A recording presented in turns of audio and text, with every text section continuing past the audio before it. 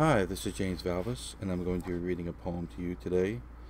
This poem will be done in the format of stills rather than scrolling type, and so I hope that if you prefer to read along with the poem, you know that the poem itself will be printed in the comments section and you can read along there. This poem was originally published in Confrontation and eventually in my book How to Say Goodbye, and it's called Transformation.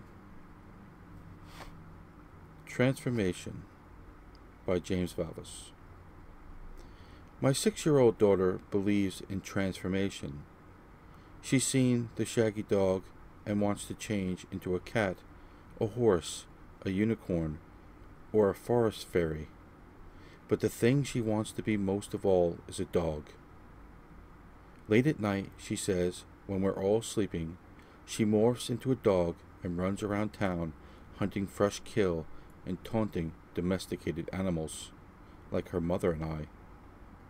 Before changing back to the child we see in the morning, yawning, shivering, angry at the dawn for arriving.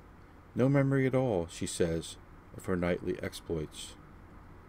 Smirking, I ask her how she can possibly know she changes into a dog if she has no memory of her transformation. But logic does not deter her, only labels me forever a cynic, an unbeliever, another old crank in the long history of old cranks, who refuses to acknowledge the obvious, the fine hairs on her arm, the flake of dirt under her fingernails. All the evidence that change comes not from fact or even fantasy, but from faith. This was James Valvis reading his poem, Transformation.